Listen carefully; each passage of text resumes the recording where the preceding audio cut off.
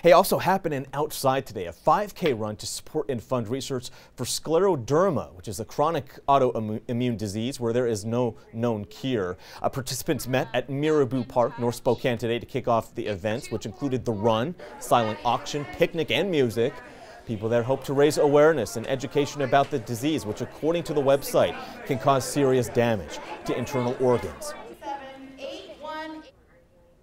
There's roughly 300,000 people in the U.S. that have it. There are no medications that are designated for scleroderma. We have to use medications pulled from other diseases to try to control the symptoms.